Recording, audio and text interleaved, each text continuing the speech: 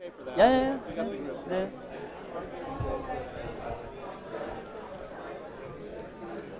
One, two, three.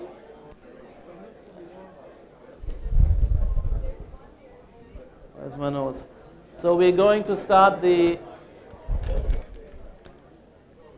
last segment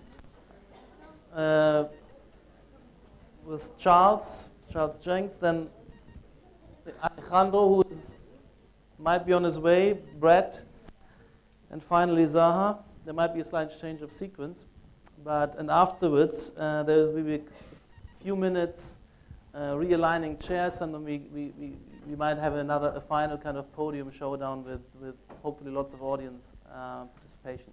But anyway, as we said earlier, audience can intercept and interject and ask questions at any point in time. Great.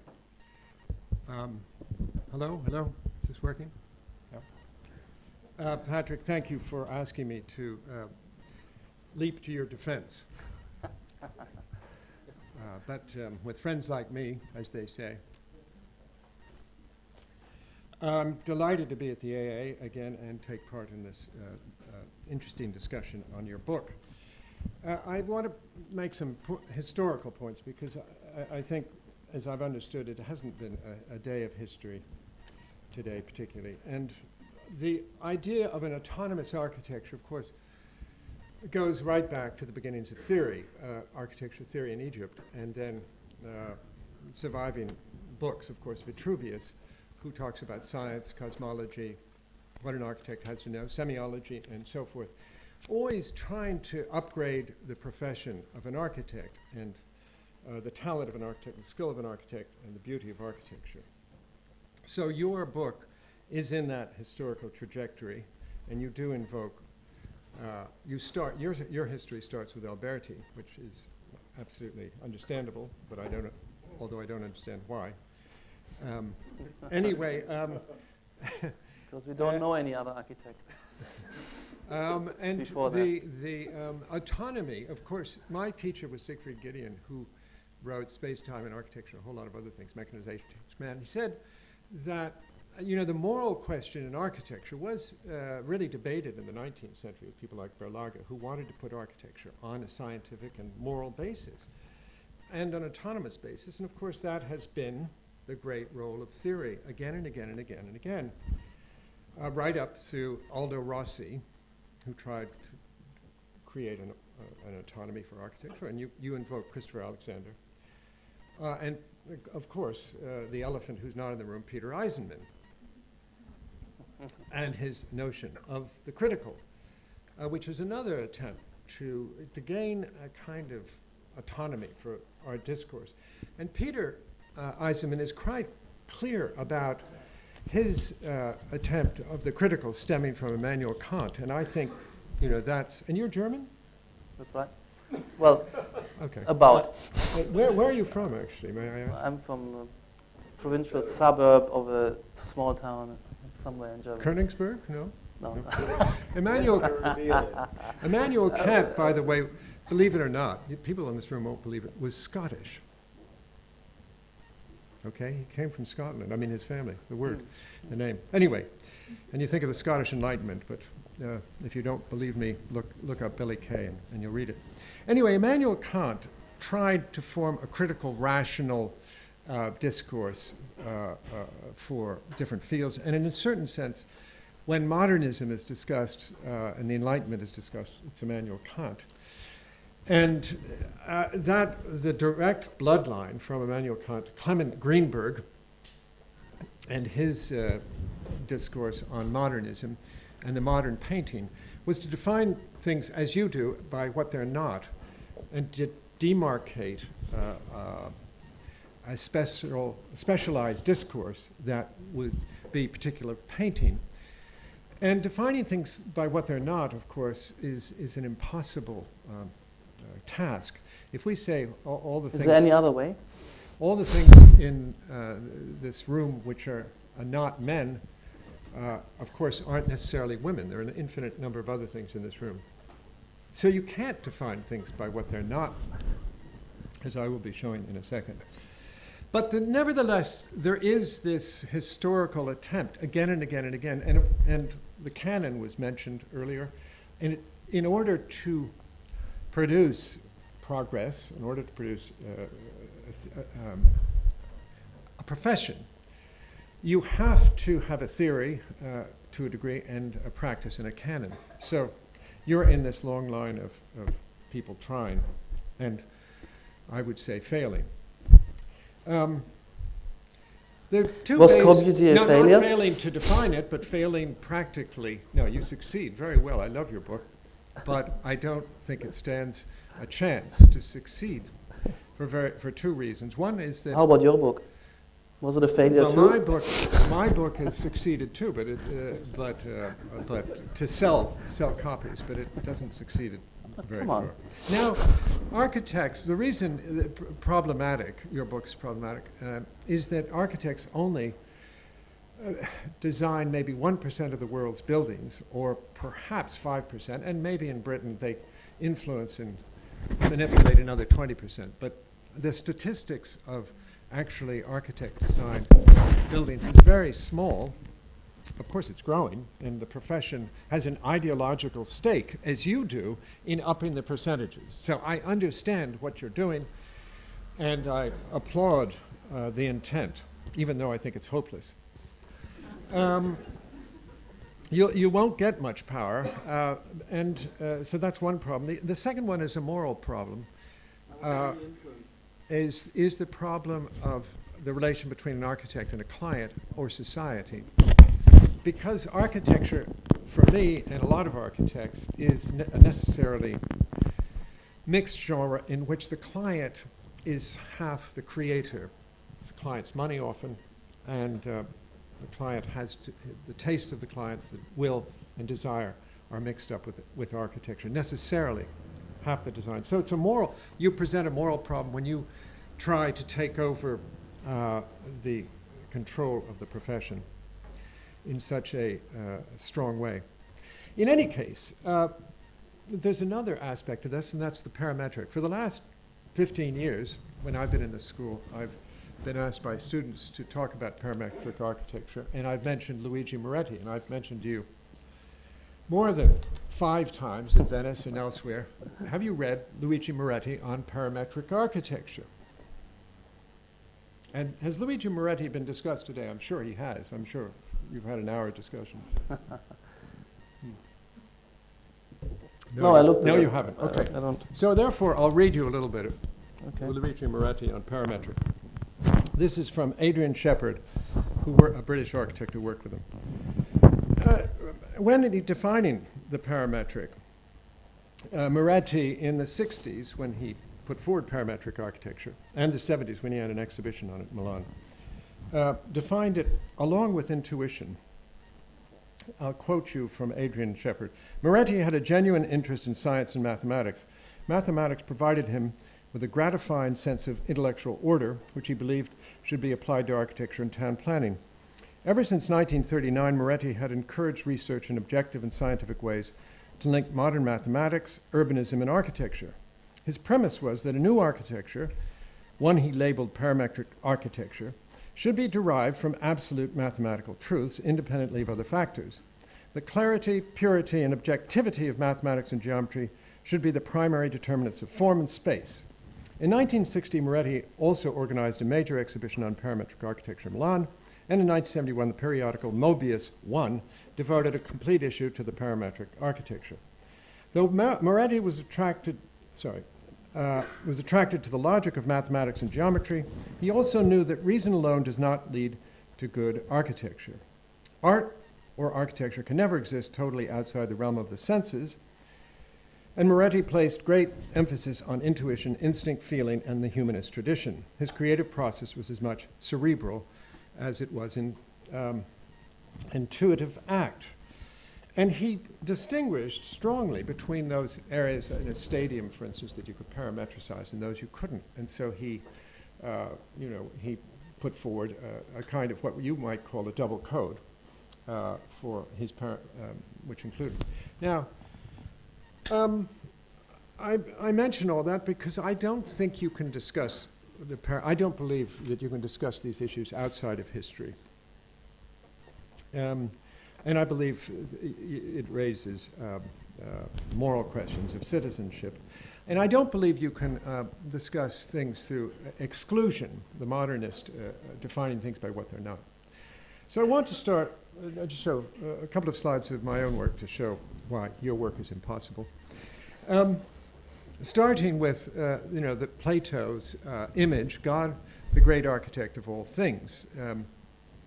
The notion that defines the simplicity and beauty that parametric architecture Moretti was seeking. You can see God laying out the universe in this 13th century painting, watercolor, as a middle-aged man, 33 years old, with a beard and an architectural instrument, stepping out of the picture frame and laying out the universe as earth, air, water, and fire, according to the Greek 4 elements.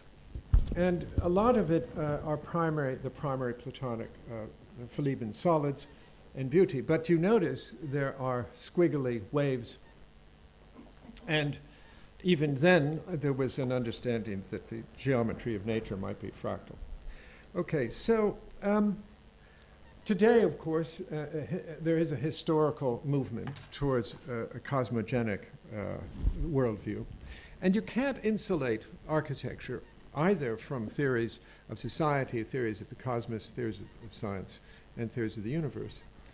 Now, one of the most important articles, according to many theorists of art, is Rosalind Krauss's famous essay called Sculpture in the Expanded Field, written in '79 and published many times, and remains a canonic definition of the crisis that was sculpture, non-sculpture, I should say, was going through in the 60s and 70s with land art, a whole lot of works of Mary Miss and artists, Richard Long and others who were creating not sculpture, but which curators and art critics were assimilating into sculpture. And even today, you go to this show at the Royal Academy and you know the golden ages of British sculpture, and you'll find that the curators have not dealt with sculpture in the expanded field. The fact that most of the most of the creative work from the 70s and 80s was outside the field of sculpture, but still discussed as if it were sculpture.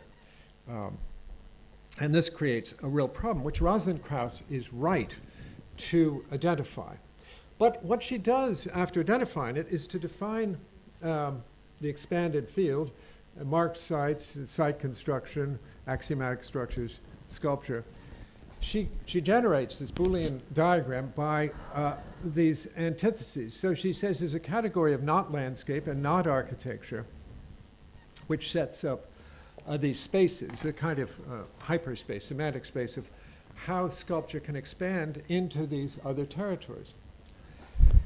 This, so although her analysis of what's wrong is correct, her attempt to define things by what they're not, I think, is foolhardy. And I think that your attempt suffers from the same problem.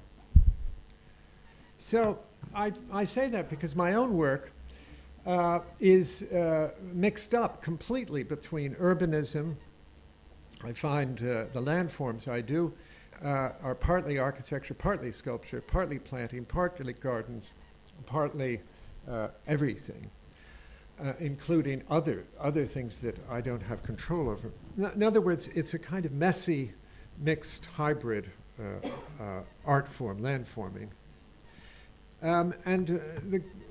That was a cosmic representation of the universe, 13.7 billion years of the universe, which culminates at the top with the representation of two galaxies hitting, the Milky Way and Andromeda. So it's a architectural and sculptural and gardening version of communicating content. My point is that if you have a content-driven landforming, it's necessarily hybrid. So my diagram that is a critique of Rosa and Krauss's work.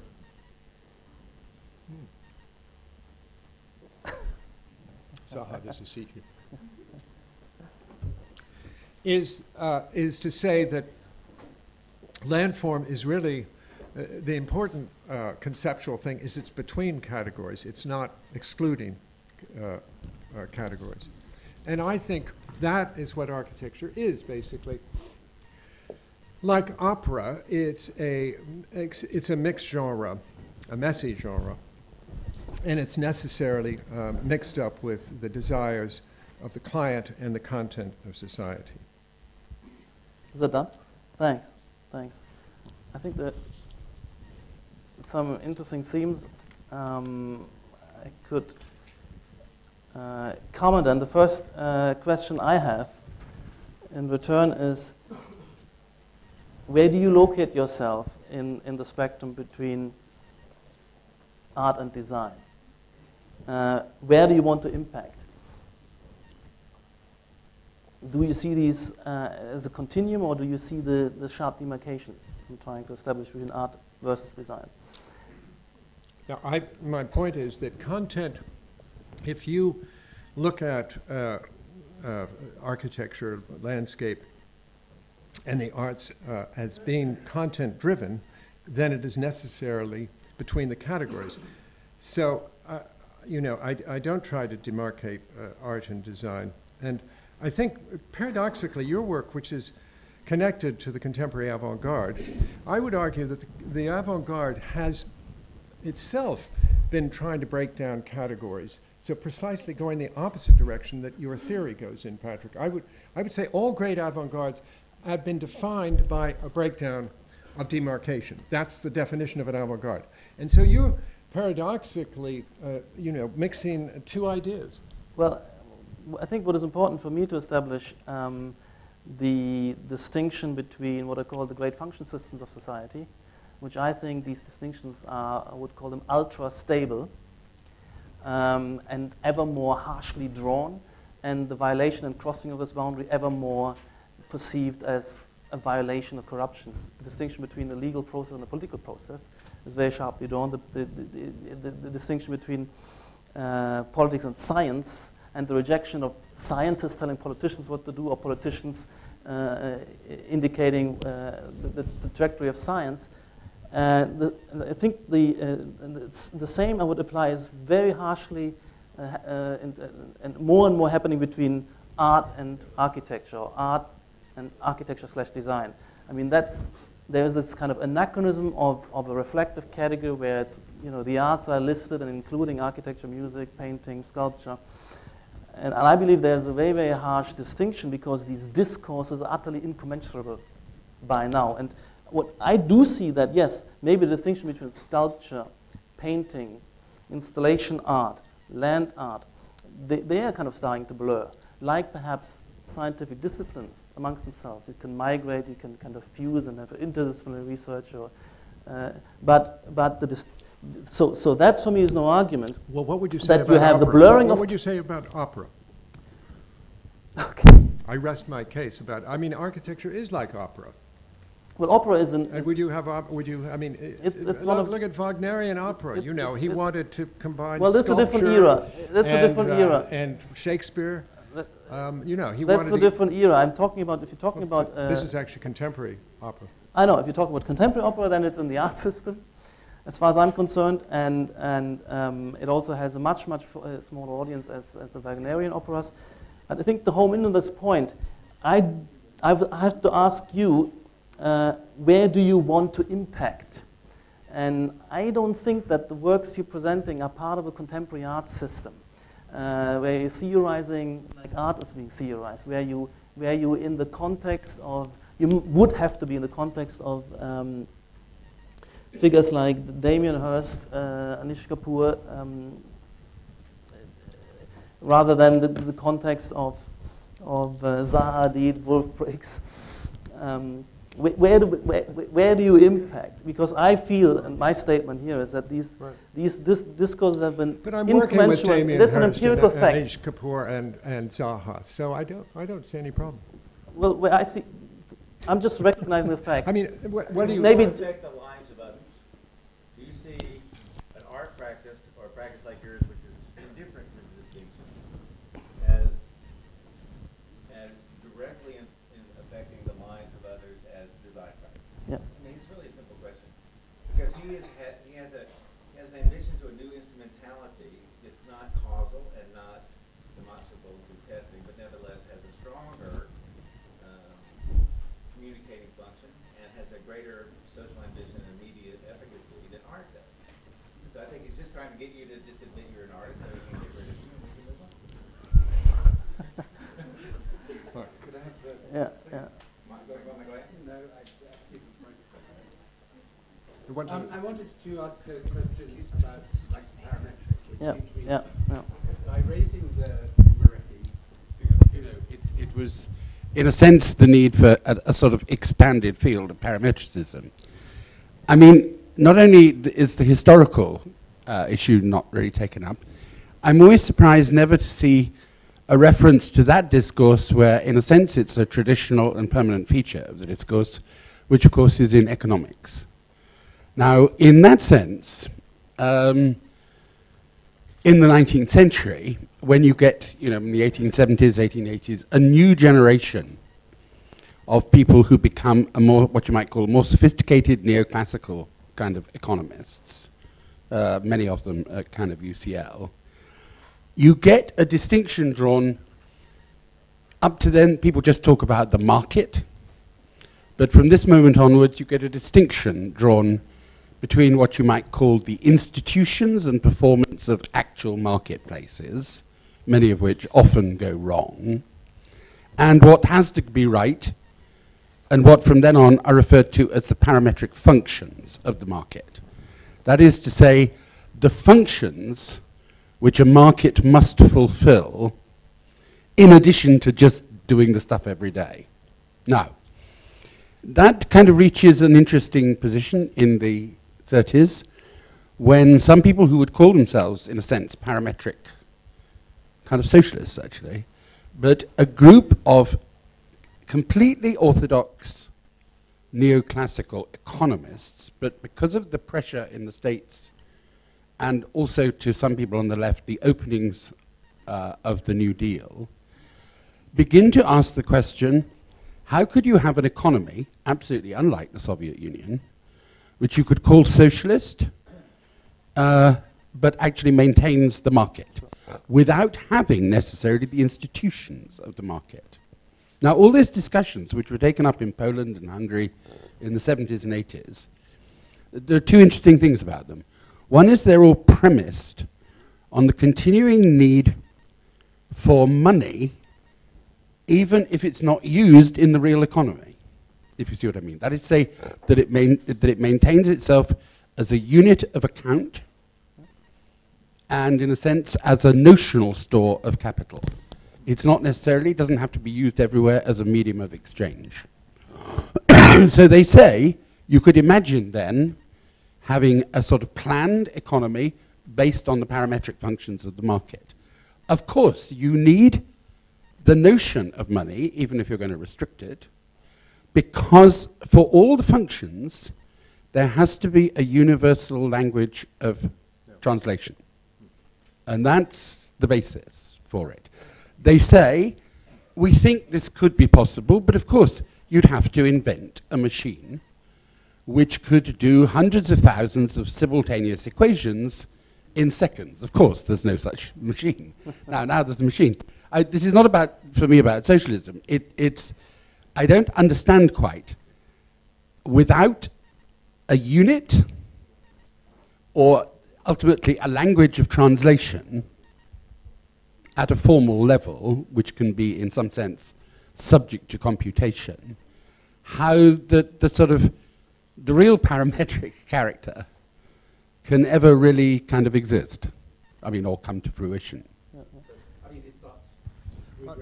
Yeah, I mean, George Soros, when he when he talks about the theories of economics and talks about the current crises with CDOs and CDSs, which people don't understand, the package debt, brings in this interesting point that you're raising about a parametric economy. And it's a reflexive economy too, as well as being parametric. So it's obviously impossible to totally theorize correctly, because the theory interacts with the economy, which is one of his points. It's the Oedipus effect, the effect of the prediction on the event that happened to Oedipus. And I think we'll never get an architectural theory that isn't slightly obvious. Can I say something about this? I think that the reference to Moretti doesn't convince me, because he's fully launched within the modernist project. Yeah. And yes, of course, he's using kind of calculations to optimize stadium positions. But also he posits the Platonic language. Absolutely, and I think if a theory reminded me in the interim that I had to come up with a name for the contemporary convergence avant-garde, which draws more and more young architects into its ambit and which keeps cumulative researching. I used the word parametricism. I mean, it's not only premised on parametric design systems. It's the whole panoply of computational processes. On the one hand, it's generative algorithmic structures, agent modeling, a kind of panoply of these, but more importantly, it has a certain series of criteria, values which are pursued and which are brought to bear in the critique and the elaboration of these designs, which are fundamentally different than the modernist project. But I do feel there is, and I've said it before, there is a history, there's a precursor, which I would identify with Frei Otto, which is a true precursor of what we now come to call parametrism. There's no accident that we have in love with Frei Otto, keep going back to Frei Otto, and drawing out research and insights and processes of Frei Otto's work. But I don't see Moretti to be a precursor.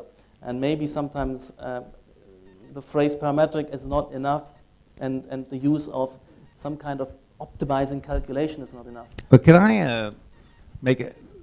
I'd like to make it a little easier and actually use the example that Charles raised about Rosenkrauss and the sculptor in Hispanic field. As Charles and others will know, the effect of that article over the long run was to turn all sculpture into site-specific installation and to produce such a hegemony of site-specific installation that basically it destroyed the world of sculpture, so much so that she wrote an apology called Voyages on the North Sea. Is that the name of it? Yeah. Wherein she goes back to apologize for the effect of the essay.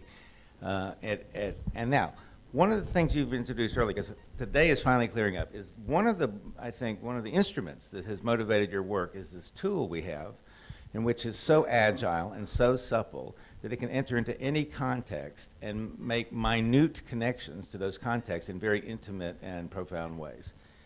And that's exactly how site-specific sculpture started. And as a result, exactly what you're predicting happened. You will take over the stuff, and it will produce such a hegemony of tedium and such a monotony of the same kinds of connections that it will inevitably require a completely new invention of non-site relations. And so I think it's actually a You're asking him to but I apologize? believe the contextual, I think this work you're talking about is in fact, in terms of its formal repertoire, still working with Platonic hermetic figures. So the affiliation to context is more through materiality, through scale, but not, I wouldn't recognize these as precursors. Although it, on a more abstract level, yes, the kind of axiom of contextual affiliation to a certain extent, site specificity is there, which modernism didn't include in its repertoire, and was quite happy to just land spaceships wherever it went. But that's not enough. It's just an abstract intention, perhaps. But if you look at these projects now, they miserably fail the criteria of our aesthetics. They're very kind of crude. Yeah. Like every opera house designer in the world now goes finds a river, finds a rock, and then it's a local river, local rock, and then there's a local bent on a Jew, and it becomes exactly the same problem. suppose that's one of the other fears we have. New That's the. identity. I have to admit that this, the kind of the metaphor is obfuscating the pertinence of this project, if anything. So I'm thinking in terms of elaborated analogies rather than metaphors, which are one-line conditions, perhaps, the way they're used in architecture. Yep. Sorry. This is partly in response to the reference to Kant. Theories of autonomy that have been brought to architecture have tended to devolve onto the issue of form and the diagramming of form, insofar as the Kant-Greenberg translation goes to Peter Eisenman, I suppose. But what I take it that you're trying to do is to produce a theory of autonomy that rather involves program. And in Absolutely. this, you seem to remind me of John Summerson's 1957 argument, is there a theory of modern architecture, in which he suggests that a program must be the paradigm or the principle of unity, as he calls it, except that he was very pessimistic at that time about how that would actually produce a formal language. But in your case, you seem to want to find a cause for optimism in that through parametricism.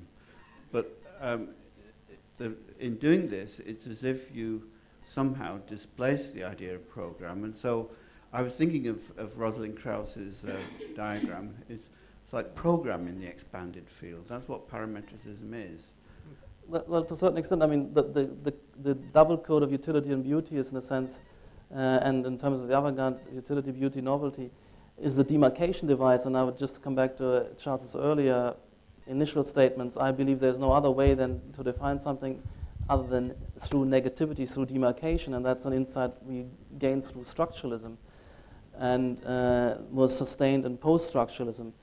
But to come back to way I see autonomy, I think the concept of autopoiesis is perhaps able, for me anyway, to kind of terminate and resolve this unfruitful, endless, oscillating discourse about the supposed autonomy or not of architecture. And the formula which we pick up from Luhmann is openness through closure. It seems paradoxical, but it can be explicated. So it's an adaptive openness through self-referential closure.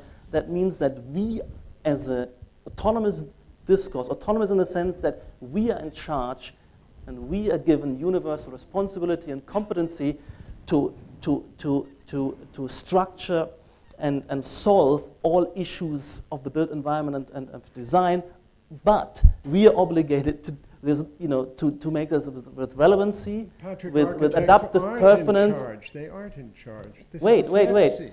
What I'm trying to say is there is we have to be adaptive through the self-referential closure. The clients can demand and expect a feasible and viable and vibrant product, but they're not going to instruct us how to do it. They're not holding our hand. They're not intervening in our drawings. They can only send us on another cycle of reworking, which we work and discuss on our terms, with our concepts, with our internal experts. And that's the autonomy. But the autonomy is a kind of borrowed privilege. As I said earlier, the relevance and the end of architecture is always near. There's no guarantee that you succeed. You have to make it succeed, and that's why you have to bring in world references. And it's our collective responsibility to make architecture a success story in the world. And every now and then this runs into crisis, and mavericks and clients and outside architecture, spontaneous actions happen where architectures, when the kind of discourse of architecture went bankrupt. That's why you have retroactive manifestos and the relearning. That's the autonomy, the kind of borrowed autonomy and responsibility. Because I'm now very interested in this site-specific question. Yeah. And in your book, you make an important, you make an claim that essentially what was the most important factor in architecture for a long time, which was space, has now given way to the field. Yeah. And I think that's true, and I agree with you. However, I think we have much more subtle relationships to what constitute fields now. So for example, the Cincinnati, you're in Zaha Cincinnati building, and most of your work is absolutely dedicated to the proximate field, to the local conditions and that field condition. If you look at Seattle Library, it's an architecture about the remote field in the argument that authentic economies and communities are no longer based on proximity in architecture. So every piece of furniture in it, the change in tiling, the change in materiality, everything about that project is a field project, but a field project about a metropolitan field as opposed to a proximate field. What I want to know is, how does parametric architecture give you the ability to have the thought? Someone must theorize that we have a different political social economy, that communities of remote exchange are perhaps even more authentic than communities of proximate exchange. And therefore, when we think about the field, we cannot take for granted the local site-specific condition or the urban field, and that we have to shift to a conceptual field like the metropolitan field. That's what I want to know. Where is it in that instrument that allows for that possibility? Because that leap isn't contained in your theory. Not in the instrument. Well, to a certain extent, the field can expand through action by distance, because you can script any kind of sets of associations, correlations, however far apart they are. But to a certain extent, whatever is in the visual field, which comes. The ham-fistedness of Seattle is crucial to its success. I agree with you. It's a very good distinction. I love that proximate field versus expanded on conceptual field, and I agree with that. And that comes to bear in the semiotic project, in the fact that, yes, we have to think about perception and the perceptual palpability and conspicuity and legibility of complexity. How do you decompose a complex scene that becomes still comprehensible? That's the proximate field. But all of these operations are still, and we're intuitively aware of this, they operate in a kind of global semiotic field, morphological field of associations of buildings I've seen, I remember, I want to associate with, identify with, and that needs to be reflected. And that's not in the tools of parametric algorithmic work, but it's in the conceptual set out, and will be made topical, is made topical in volume 2, which is, by the way, already handed to the publishers. But therefore, unfortunately, I can't integrate this discourse on the proximate field versus the kind of expanded field. But the solution is, as I said, a kind of semiotic field, which is world-spanning. Semiotics to the rescue. Well, thank you very much, Patrik. I love your things in the field in the swarm, when you talk about the city as a swarm, and it's not a proximate swarm. It's a metaphor. You say it's an analogy, an extended analogy, but very nice swarm. Okay, thanks, Charles.